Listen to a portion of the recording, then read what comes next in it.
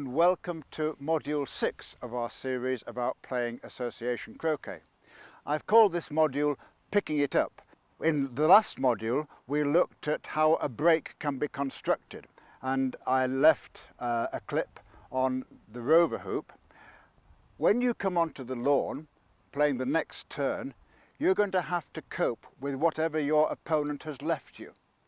Sometimes you might be fortunate and the opponent has muffed a hoop and just had to go off the lawn. Sometimes you can be left with quite a difficult leave, as we saw in the last module. So in this module, my brother George is going to be picking up the detritus that I've left, and then I'm also going to show you one or two other things where you can build a break, and these include cannons and peels. At the end of module 5, brother Ian took his blue ball round to hoop 11 and left me with my red ball here beside hoop 2 and my yellow ball over there in corner 3. So I now have to decide which ball I'm going to play. And generally speaking, when you walk onto the lawn to begin your turn, look at the disposition of the balls, and obviously, first of all, if you've got balls which are close together, one of your balls is close to another ball, either an enemy ball or your own ball, play that one for preference. Otherwise, play the ball that's of most use to your opponent. Now this red ball is close to hoop 2, so Ian could use it as his hoop 2 pioneer if he manages to get the black ball through hoop 1. So I think this is the ball to play. And the thing to do then is to shoot at the nearest ball, which is my partner ball, the yellow, which is over on the other side of the lawn beside corner 3.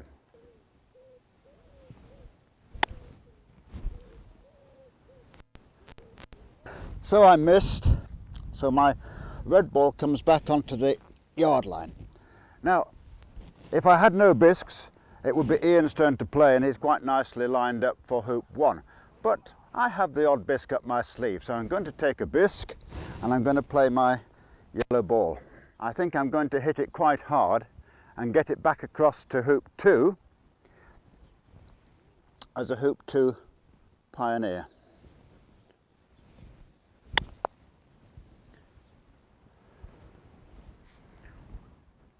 Well, it didn't go all that far. Actually, it's not a bad hoop 3 pioneer as things have turned out. So I'm going to leave it here and do a thin takeoff and go down for the black ball, because that's closer to the east boundary, and then I'll get behind the blue ball and try and rush that across to hoop 1, which is my first hoop.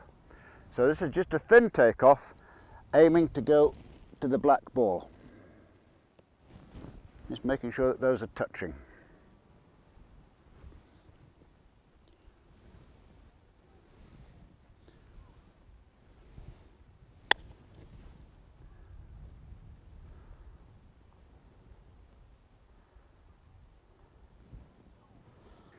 So here we are, down by hoop 4. I could have done with being another couple of yards further on, but never mind. Now I'm going to play the black, and the temptation is to hit it, to play it quite slowly.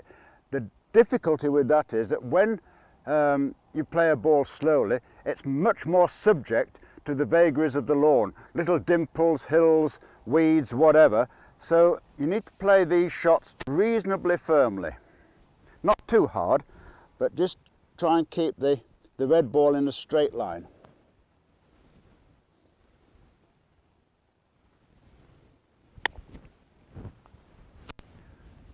So I just nicked the black, which is fine. I didn't want it to go too far. And remember what we said about getting balls into the lawn and off the boundary. I'm going to play a little stop shot here, putting black more or less in front of hoop 4, and it would be potentially a nice hoop 4 pioneer, and putting my red ball about here so I can rush the blue across to hoop 1.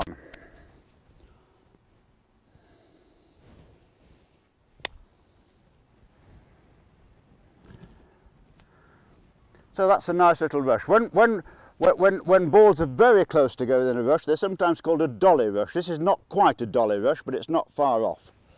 So this is quite an easy straight rush across to hoop 1.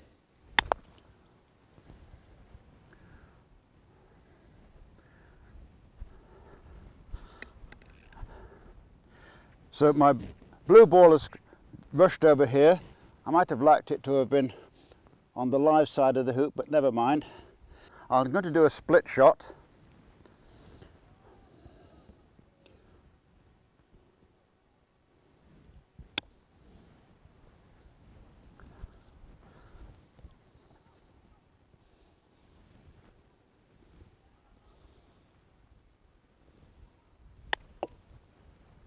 And as usual, the ball sails through the hoop with no bother. Pick up my red clip.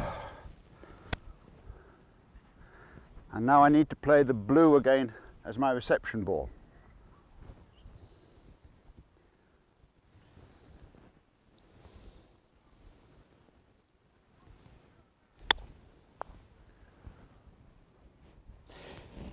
So I managed to just nick the blue down here. Now my problem is I don't have a hoop 2 Pioneer. I've got a black beside hoop 4 and I've got a yellow beside hoop 3, nothing beside hoop 2. So I need to manufacture a hoop 2 Pioneer. And the way I'm going to do this is to put the blue up towards hoop 3, at the same time going to black, then rush black down towards hoop 3 as well, and then get onto the yellow ball to make the yellow my hoop 2 Pioneer, like this. And again, try not to leave balls behind. Take the balls with you as you're going round. So this is a split roll.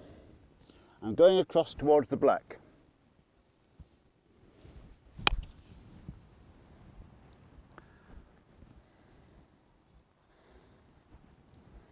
My red ball has ended here, a couple of feet from the black. Very easy little croquet. And now I'm going to do a roll to take both balls down to hoop 3 and hopefully get my red ball in a position to rush the yellow across to hoop 2. I could of course do a takeoff and leave the black here, but then I'd be without a hoop 3 Pioneer. So I need to get them both down there and take it from there. So this is going to be a pass roll, dead straight down the lawn.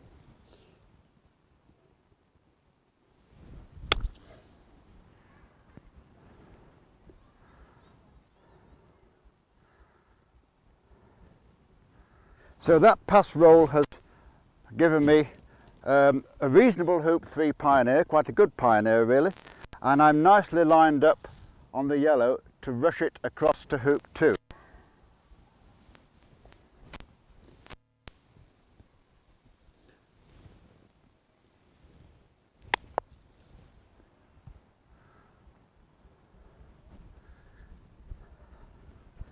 So here we are at hoop 2. Quite nicely placed now, and this is just exactly as we've seen in previous modules. A little dinky, and through the hoop,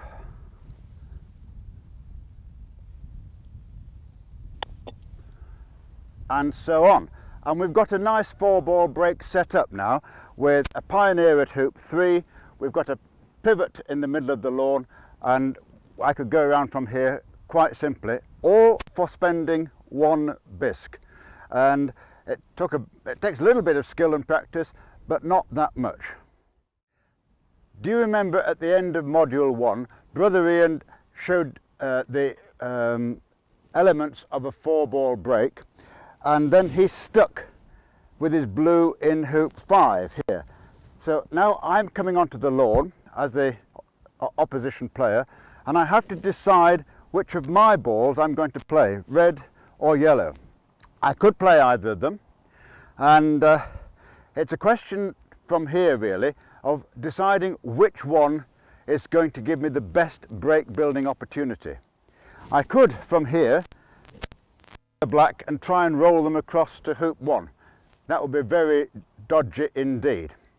What I'm going to do is to play the red and hit the yellow, and then try and put the yellow into a position as a possible pioneer for hoop 2, and then the same shot get down to the black.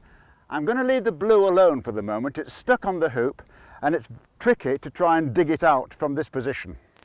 So I'm playing the red and intending to hit the yellow.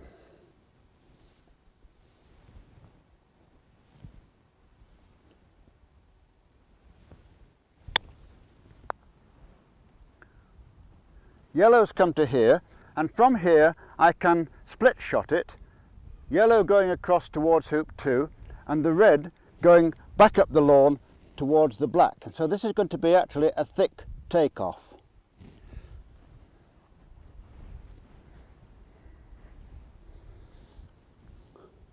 So I'm actually aiming more or less at hoop 1.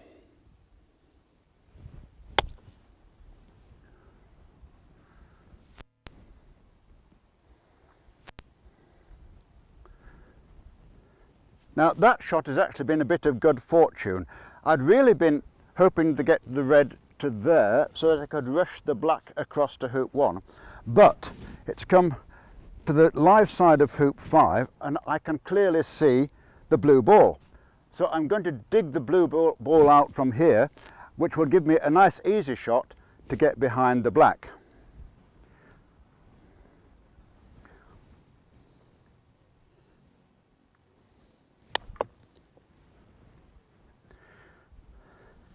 Well, not a lot of digging there, but I can still take croquet off it.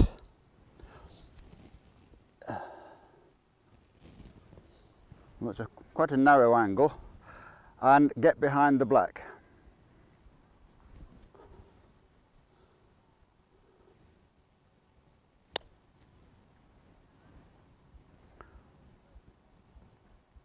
So I'm now in a position with the red to rush the black across to hoop 1.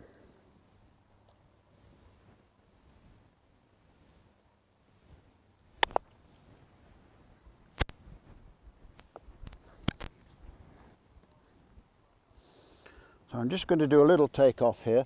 I don't particularly want to have the black ball straight in front of the hoop, which is what would happen if I did a split shot. So this is a very gentle, thin take-off.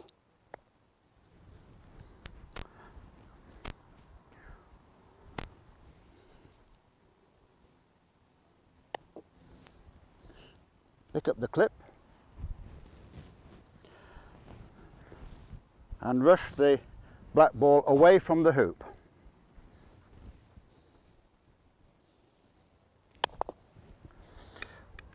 What you don't want in those situations is the hoop getting in the way of your shot. Get yourself into clear space. So from here I want to put the black ball across to hoop 3 as my hoop 3 pioneer and split shot the red across to the yellow, which is handy for hoop 2. I'm going to leave the blue ball alone. It's difficult to dig it out from hoop 5 from this angle, so I'm just going to leave it alone and then it will be picked up later on in the break. So this is a simple split roll.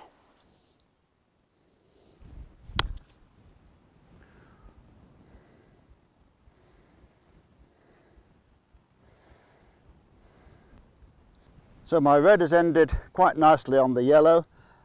A very simple croquet.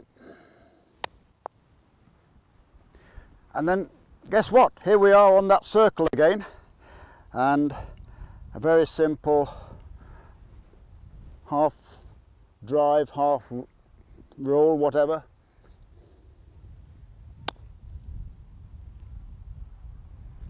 And bob it through the hoop.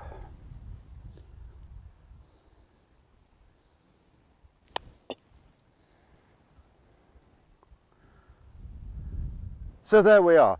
For spending one bisque, I've now got myself into at least a 3-ball break situation. Croquet the yellow, pop it down to hoop 4, pick up the black, back to hoop 3, and so on, just as we've seen in other modules. It's really not that difficult, providing you think in advance exactly what you're going to do, not right now, but perhaps in 2 or 3 strokes time.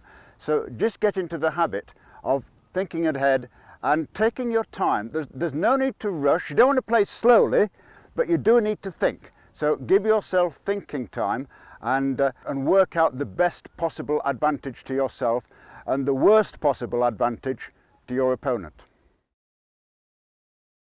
A very powerful way of picking up a break is to use what's known as a cannon.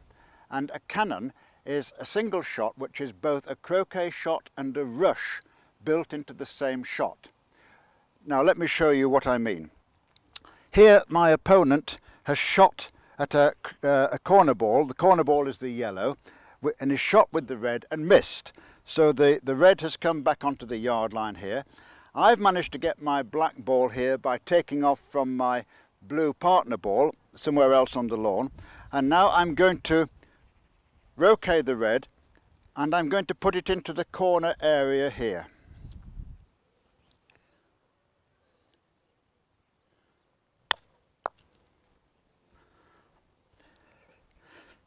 So you'll remember from our earlier modules that when a ball goes off in the corner, and there's already a corner ball here, it can go on the yard line either there or there. And I'm going to put it here. I croqueted the red, so I have to take croquet off the red ball, which I put on the yard line here. And because the red is touching the yellow, I can move the yellow ball anywhere I like around the red, as long as it's not touching the striker's ball. So the yellow ball can go anywhere I like.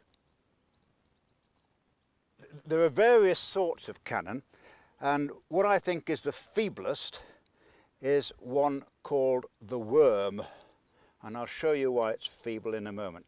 So here I am taking croquet off the red ball, and the yellow ball is going to move. So the yellow and the black are in a line with the red slightly to one side. So this is the worm cannon.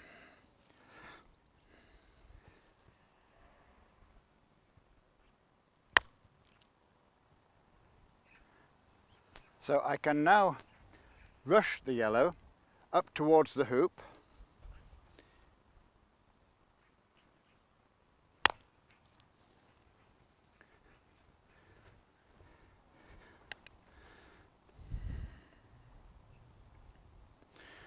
And with my croquet shot,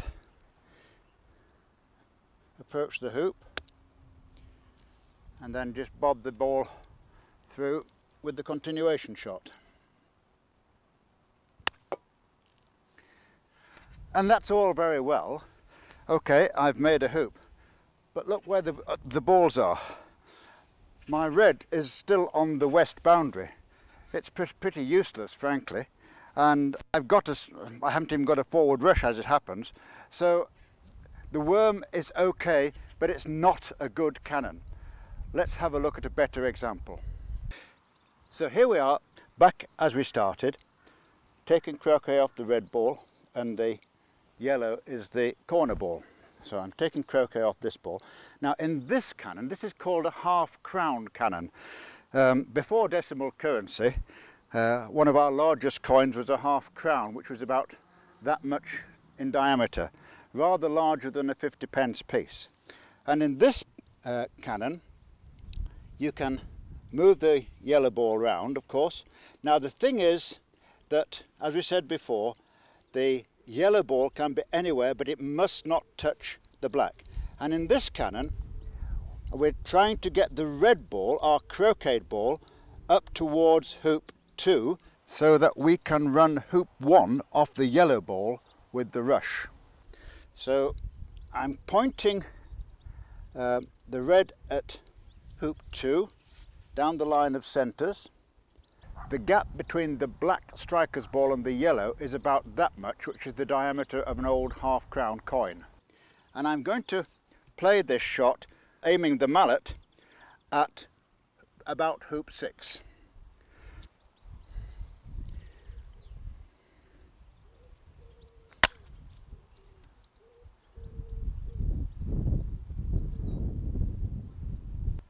So in this situation, the red has ended up as a very nice hoop 2 pioneer, which we'll show you in a moment, and the black has rushed the yellow nicely in front of the hoop. So I simply pick up the black, put it into a croquet position,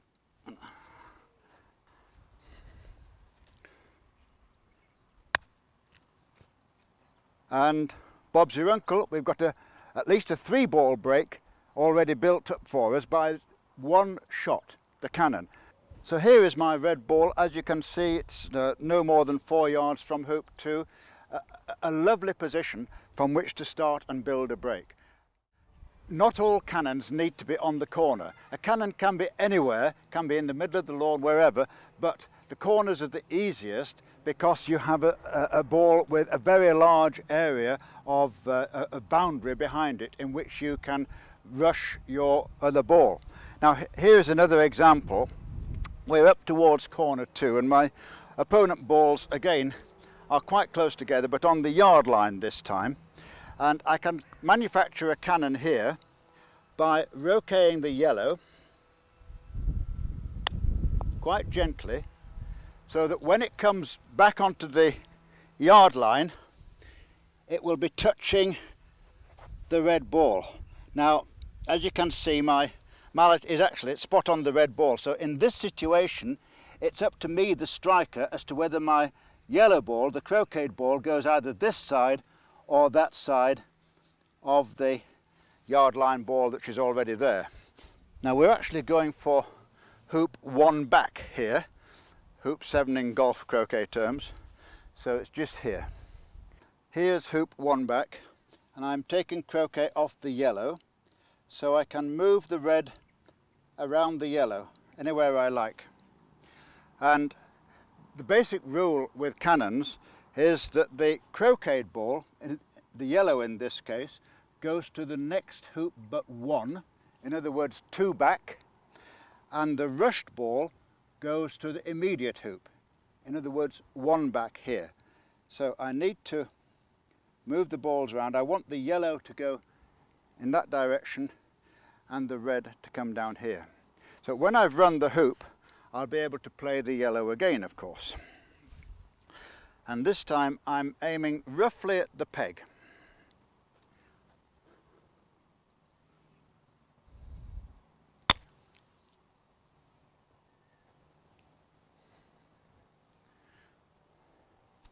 So now I can pick up my black ball. I rush the red to here, so I'm now playing the croquet shot on the red.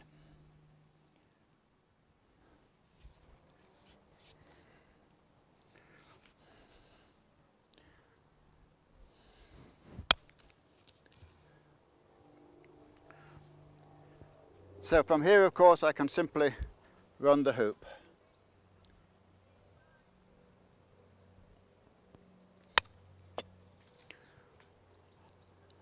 And then pick up the other balls. I've actually got my blue ball is down beside 2 back, so I'm quite nicely placed to carry on the break. In those examples of cannons, which were quite straightforward, we just looked at 2 or 3.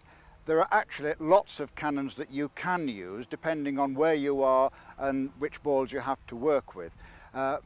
Most of the good textbooks show you how to use cannons well, but the important thing with cannons is to practice them. They're not as easy as they look, and just getting the angles quite right is quite tricky. So you need to practice cannons frequently. They probably won't crop up in a game frequently, but when they do, they're a really, really powerful way of making a break start and then carrying it on when all seemed lost. One of the other facets of association croquet that you need to be aware of are what are known as peels. A peel is when you put a ball through a hoop using another ball as the engine, as it were. And they're called peels after Walter Peel, who was one of the early All England champions in the 1860s. And actually it's Walter Peel that we have to thank for the creation of the Croquet Association in 1897. He managed to knock a number of Victorian heads together, warring heads, and got them to agree to form the single united All England Croquet Association. And Walter Peel was adept at putting balls through a hoop with another ball, and so the tactic or the skill became known as a peel. And it's very simple really. Here we have a blue ball in front of a hoop, and if you remember from module 5, I got the blue round to within one hoop of finishing, and this is what's known as a rover peel. Now we've got to assume for the moment that these balls have got here by magic. We'll have a look at how they got here next time, but all you do is to croquet the peelee, as it's called, and then very carefully line these balls up. And what I'm going to do is to hit the black ball so the blue ball will run through the hoop, and then the black ball will go through in the continuation stroke. And you'll see in the croquet literature photographs of eminent croquet players lying down on the ground, lining their balls up. And the way to do it is to, with the near side wire, line the balls up so that the edges of the balls just miss that wire. Now personally, I don't often like crawling around on lawns, particularly if they're wet, which is not a pleasant experience. So I tend to do it by squatting down and looking at the peaks of the balls where there are crescent shapes, and that's nearly as good, and it saves getting your knees wet. I don't like having my trousers wet. So this is a stop shot.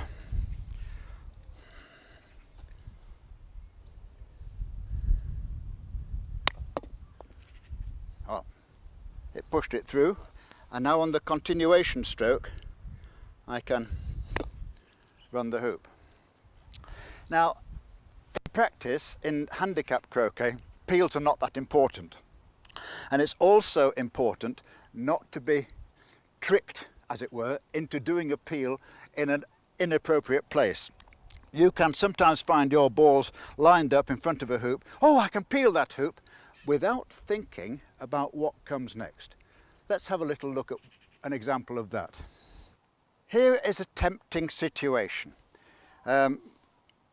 Blue is my hoop 4 pioneer. Here is hoop 4, and black is also for hoop 4, and it would be very tempting to do this.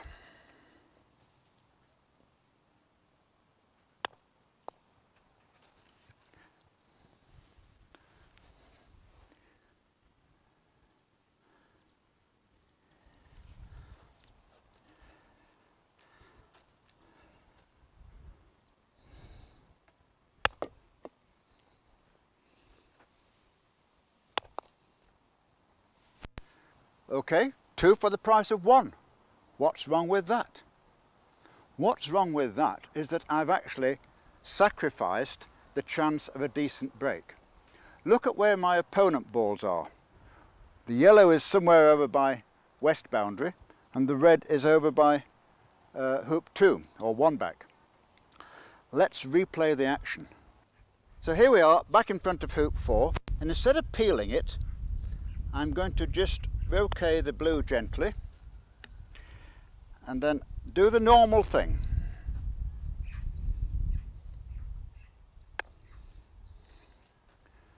Come through the hoop. Now I have a rushable ball which I can rush actually to either of the opponent balls, pick them up and carry on the break. There is a saying in croquet: never forego a break for the sake of a peel.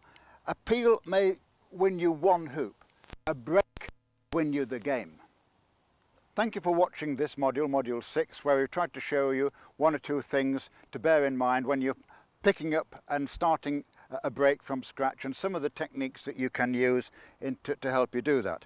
Please join me next time for Module 7, when we're going to be looking at errors, faults and wiring.